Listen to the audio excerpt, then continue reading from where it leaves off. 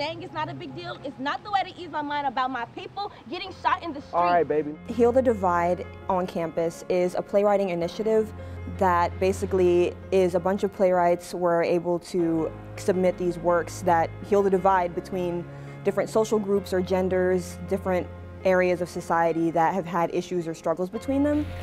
The idea was to create a dialogue through plays, not to preach at people, but to get people started in conversations based on these short plays. Some of the topics that we cover are LGBTQ community issues, Black Lives Matter, issues with sexual harassment and suicide. Please, no. Don't say a word. UTA got involved because I thought it was an important opportunity for our young students to have the opportunity to write and express their concerns and maybe institute some change. This is art, so this is the way we do our art, and it's by writing, it's by acting, and these kids are having the opportunity to speak about the issues that concern them most through their art. My play is called Thank You, Sean Dolinsky. I have several friends who are transgender men, and a buddy of mine was telling me stories about sort of what it was like for him going through that. And I also have a close friend who killed himself. I wish he had gotten help.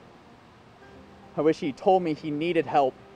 My play In Our Streets is about a group of friends and their reaction to Black Lives Matter protesting that's occurring in their neighborhood. I worry every time you leave, or I leave, or my brothers leave to go anywhere, that none of us will end up a statistic or a hashtag. I felt like it was important to put a play out there, especially about this sort of really hard issue to talk about, because I wanted people to know that they're not alone. And it was also a way for me to sort through the pain that came with hearing the news and seeing things like that happen in the world. I'm really glad that UTA is part of something that's going on nationwide. It shows that we have a really big voice and a very big and talented theater department. If we can get two people at the end of this reading to think about an issue differently or look at a group of people a little differently, if we can soften just one person's heart just a smidge, I think we did a good job. We need to hear more stories like yours.